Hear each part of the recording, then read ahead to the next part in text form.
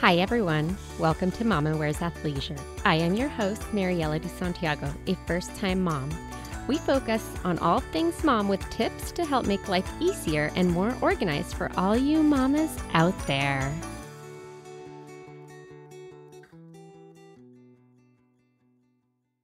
Hey listeners, we will be talking about bodily fluids and pelvic floor function in case you'd like to put headphones on or make sure you're in a space you're comfortable being in.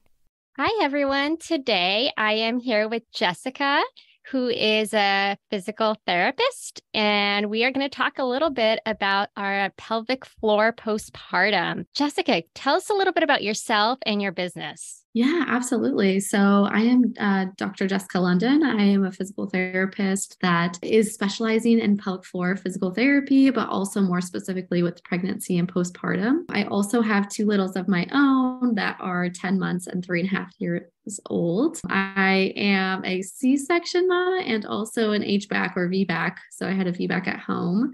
So I've had the pleasure of experiencing two completely different birth, labor, and postpartum experiences. And through this, I sort of found this massive gap in care, which led me to start Your Postpartum PT and Wellness. And that is the company that is able to meet more moms where they're at and help raise the standard of pelvic health education, care, and postpartum recovery without having so many barriers. So that's a little bit about me. And I reside in Arizona too. That's another fun fact. Oh, awesome. So you're pretty close to us. I'm in San Diego.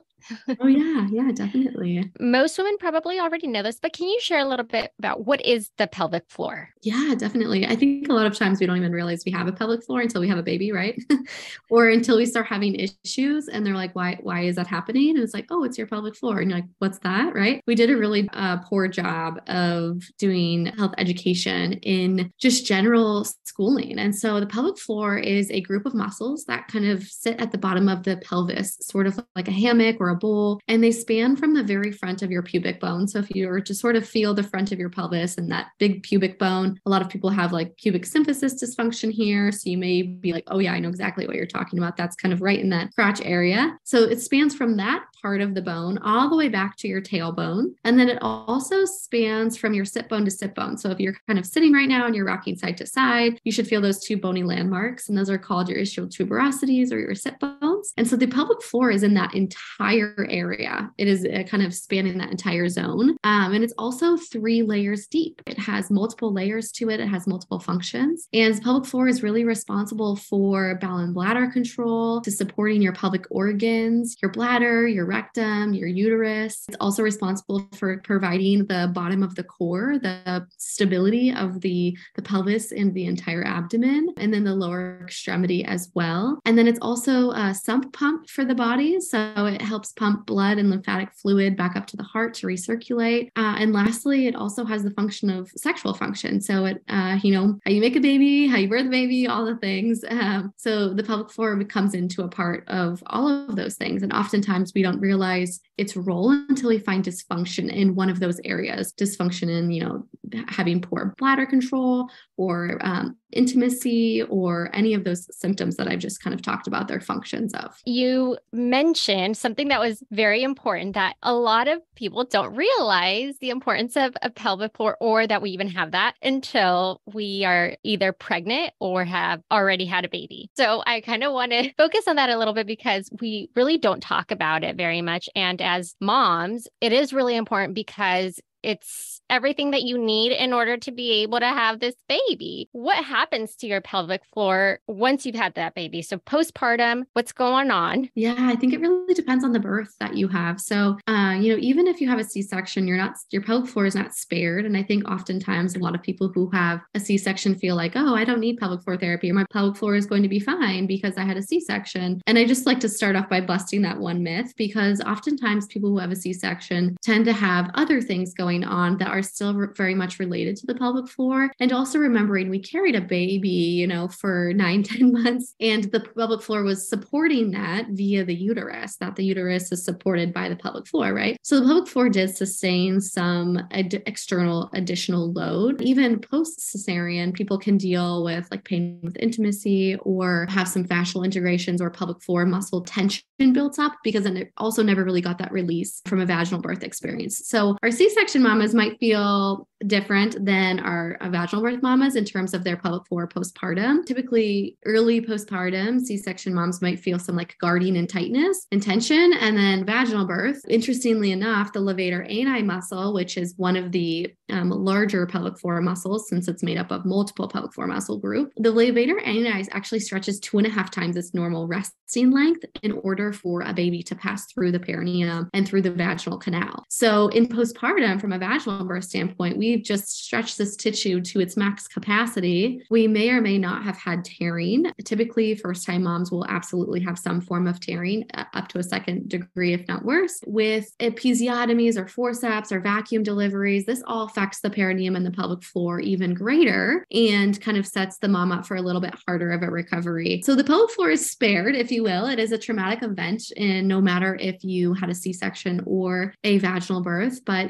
kind of in those first early weeks postpartum, your pelvic floor was stretched quite a bit or sustained quite a bit of load. And it really is in need of some recalibration or reconnection from the nervous system to the muscles, because it's sort of fuzzy and it's in its connection point and being able to provide all of those functions that I listed early on of the role of the pelvic floor. Thank you for mentioning all of that about the C-section. I also myself had a C-section, and you don't really know very much when you go into it. And afterwards, you don't realize like, oh, I still actually have things that are going on. Like, it's not completely spared. Like, there's still bleeding and shedding of whatever you have going on. You just don't think about that. You learn as you go, and it's still very always uncomfortable. I think it doesn't really matter which type of delivery that you have. So I love that you did mention the fact that it's still important for C-section moms to focus on that. And you made a really, really good point about once you get intimate after, like, that there's this pain that women don't really realize or even know why. Yeah, definitely. And I think too, like with vaginal births, especially since I'm not sure about your birth experiences, but for mine, like being able to experience a C-section recovery and then also a vaginal birth recovery, I sort of like really was eye-opened. It was an eye-opening experience for me to say like, wow, those were totally two different recovery experiences. And they were harder in some ways, and then they were easier in some ways, depending on the method of birth. But definitely those first couple of weeks from a perineum pelvic floor standpoint, the vaginal birth was more of an intensity, I could say, from the pelvic floor specific, but the C-section was like my whole body was recovering from massive abdominal surgery and my pelvic floor was sore, but it was a different, like more localized from a vaginal birth perspective. Some of the things that moms talk about postpartum of like it being really painful to pee and to go poop and all of those things, those can be different, vaginal birth versus C-section birth too. They're both hard, either both equally hard and both equally easier in different ways, I would say. With that, what are some common problems that you tend to see postpartum with? You kind of see a lot of people posts like, oh, I sneezed and I leaked a little, or I laughed. And so you start to see that moms tend to kind of normalize this. But what are some common things that are seen as maybe normalized, but maybe it's more that we need to pay attention to our pelvic floor and see someone? Yeah, that's a great question. I'm super biased. I think everyone, no matter what birth experience, should integrate some sort of pelvic floor postnatal rehab just to help the body reconnect to its core and to its pelvic floor and to really rehab from the event that happened.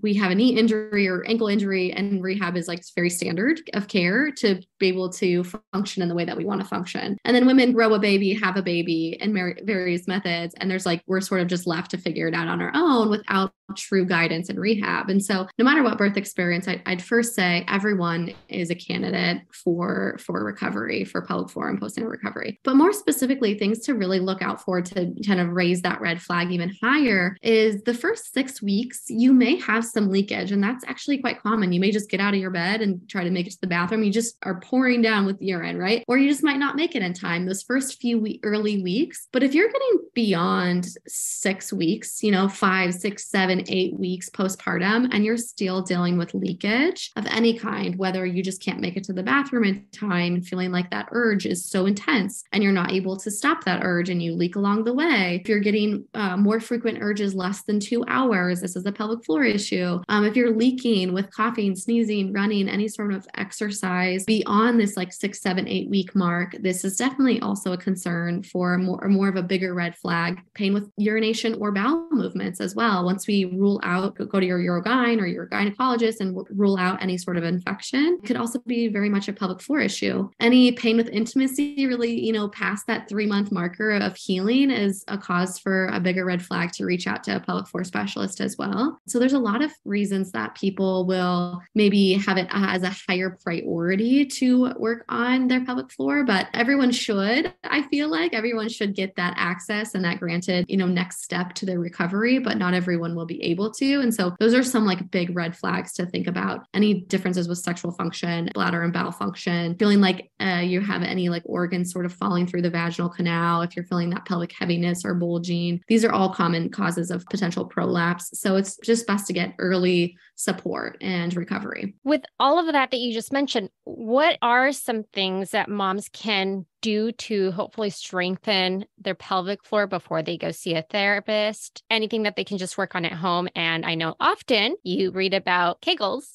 whether they're good or not, but that seems to be like the common one that women think is what you need to do. Yeah, it's so interesting because Kegels are really great for some group of individuals and really terrible for others, right? So if you had a C-section and you're already super guarded, tight, and tense, then doing more Kegels on top of that is just sort of like strengthening a muscle in a very shortened position anyways, and it's actually not allowing you to get the full optimal function of that muscle that you want. So thinking of the pelvic floor post-birth, I would say the most important thing is like, can you connect to your pelvic floor from a visual mind-body connection standpoint? Like if everyone right now closed their eyes, could they find their pelvic floor? Could they find their urethra? Could they find their vaginal opening? Could they find their rectal opening? Just closing their eyes, thinking about it somatically. Can they connect from that mind-body connection? And then beyond that, can they contract that area, that front at the urethra, at the vaginal opening, at the rectal opening? Can they contract it? But then also, can they relax it? Do they have a more difficult time contracting and connecting, or do they have a more difficult time relaxing and lengthening that pelvic floor group of muscles? So most important is really just reconnecting to that area, because one, we might have learned from the very first time we had a pelvic floor after we had a baby, or two, we're just having a really difficult time even connecting to that area. So for all of my clients, I always have, visualization and reconnections the first couple weeks. I also utilize breath work to do this too, because it can help us be able to understand and connect to our pelvic floor that way as well. So I guess to answer your big question, like Kegels can be helpful, but a true Kegel is like a contraction, but then also you need the relaxation. And I think oftentimes people think of Kegels as like, I'm just going to, do 100 of these a day. And it's like, what other body group are we tackling 100 reps a day? That was like the worst advice that has ever been given to the entire population of pregnancy and postpartum. I have so many moms that come to me and they're like, yeah, I've been doing my 200 Kegels a day. And I'm like, excuse me, stop doing that.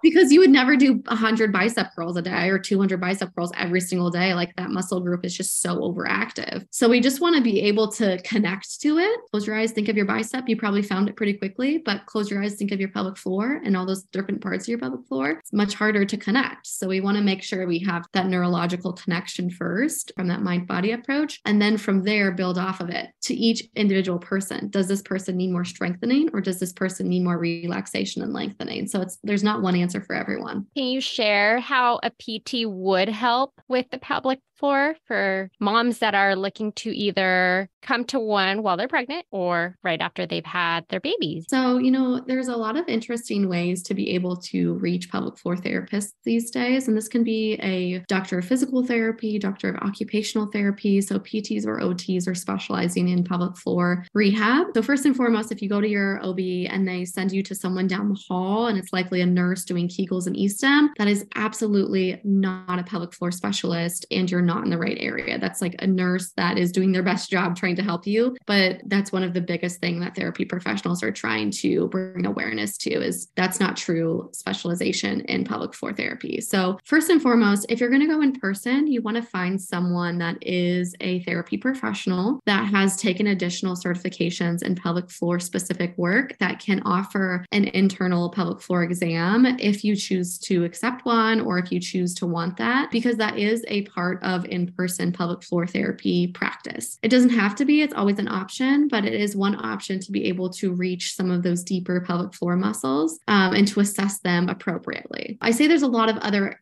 access points. So for me, I'm about 90% virtual. And so for me, I can meet with people virtually all over the world and help you find that mind-body connection and help you kind of realize, are you more high tone and tension, or are you weaker? Where is that for you? And so I can kind of guide moms through specific instructions or approaches to be able to connect their pelvic floor a little bit more, and ask them to do certain activities that is, again, unique to each individual. So it's so hard to give one answer, but you can also work with people from around the world that are doing virtual work as well. So it's sort of up to you on whether you want to go in person to someone or if you're wanting to work with someone virtually. The virtual is such a good option for especially new moms that may not have help with the baby, because you could go online while the baby is napping, or if you're able to hold them while you do some of the work. So it's such a good alternative. Any other tips, suggestions, or recommendations? In general, I would say that I encourage moms to advocate for themselves and to know that they are valued, and their pelvic floor and core recovery is also really important. So someone who gets early care, whether it's starting in pregnancy and just starting that connection, that pelvic floor core connection with a professional in pregnancy, tends to have a better postpartum recovery experience. So early intervention is so important.